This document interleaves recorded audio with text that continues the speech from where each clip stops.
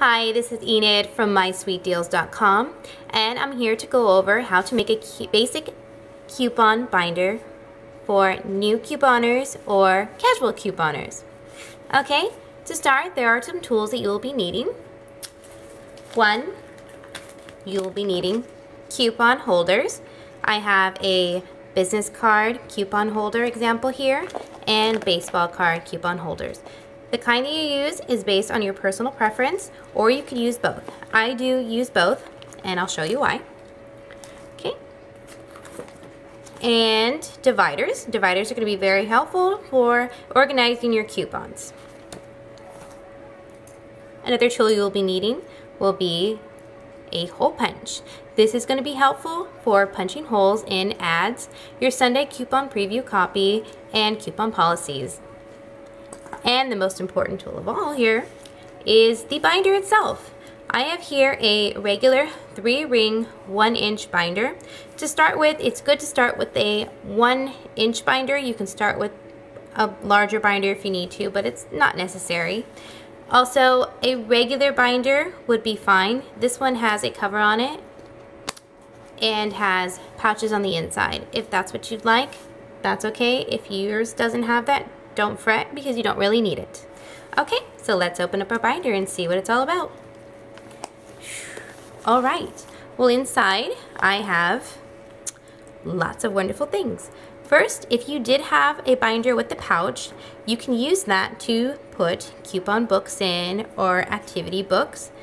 Here I have the Walgreens coupon book and an activity book for our military base that has discounts, promotions, and of course events going on base.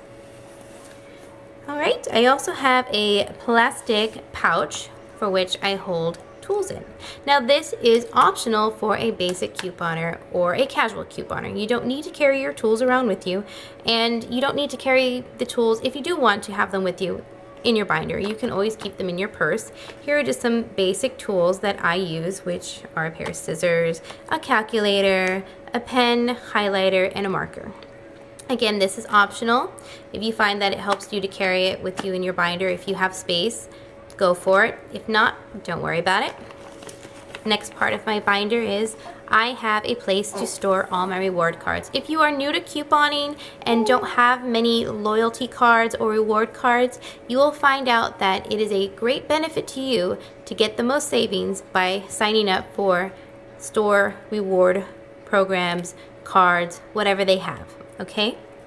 And the best holder for this would be the business card holders. Why? Because they have a nice snug fit, so you know your cards will not be falling out.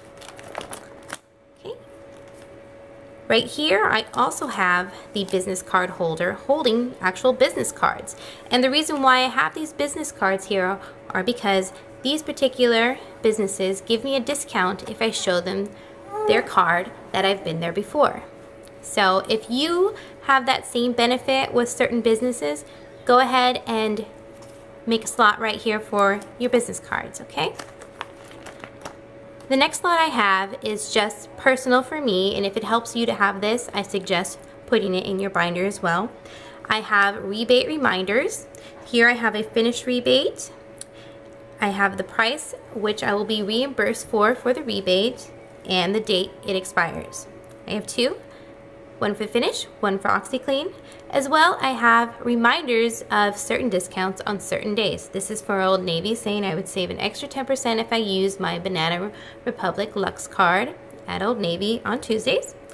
And this is an extra 10% on Monday through Friday for getting your haircut at this particular salon, okay? These are just examples, and below here are certain promo codes of pizza places and whatnot, and those are here just for example, or fillers.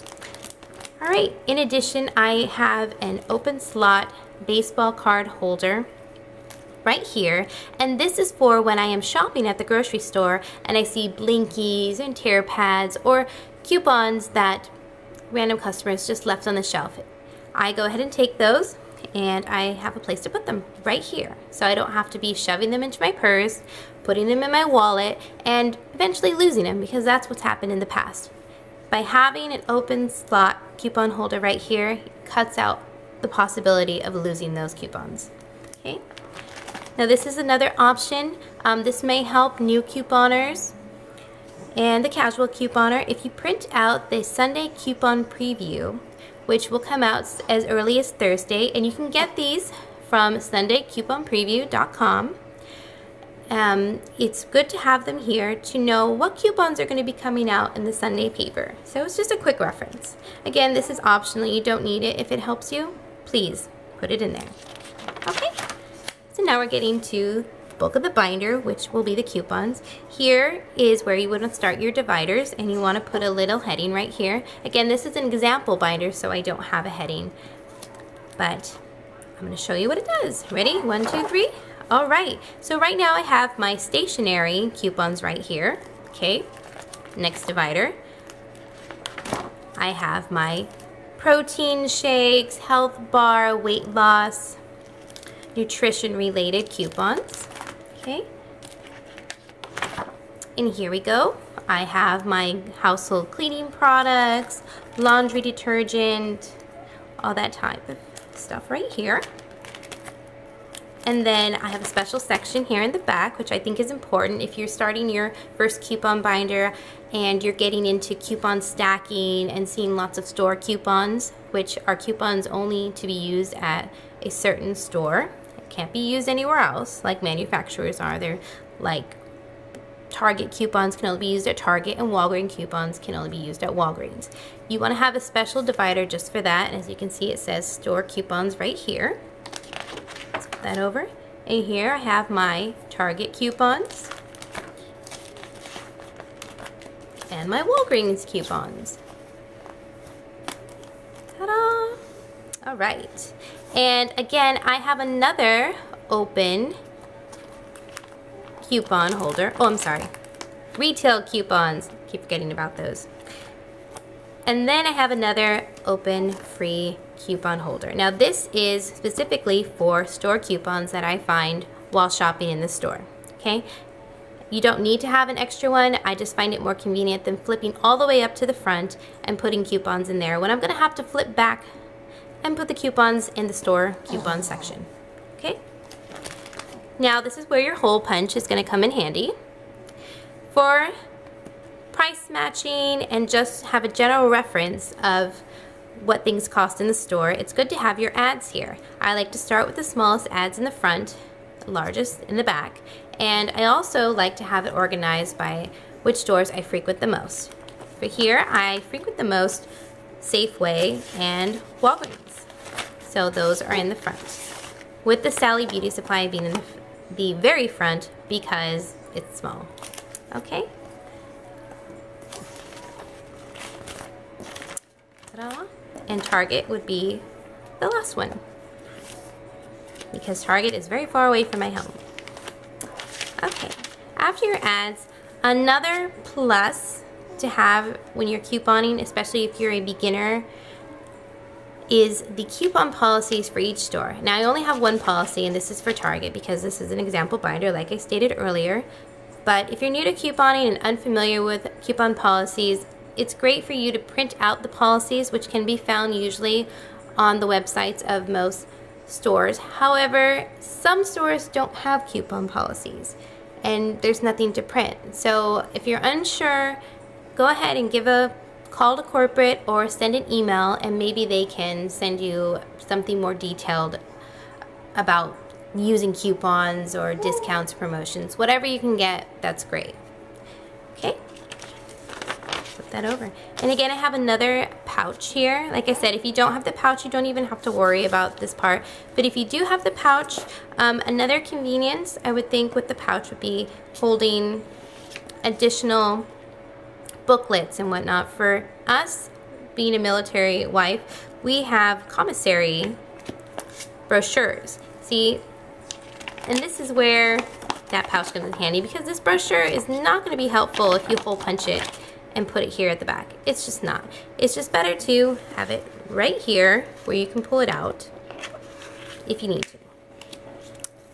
Okay, well, that's the basics of a beginner casual couponer binder. So if you have any questions, feel free to comment. I would love for you to subscribe because I will be having more videos put up as soon as I can get them done. And don't forget, you can always visit my website, mysweetdealswithaz.com, which will be going under major construction shortly.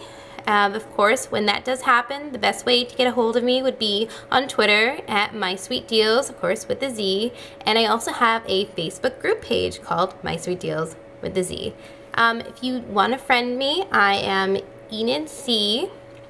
And then the Savvy Saver is another person who's an admin on the site. So, of course, please, as always, subscribe, comment, get in touch with me. I love to share my shopping experiences. I love to help others who are interested in couponing. That's just what I love to do. And again, thank you for watching. Have a great night.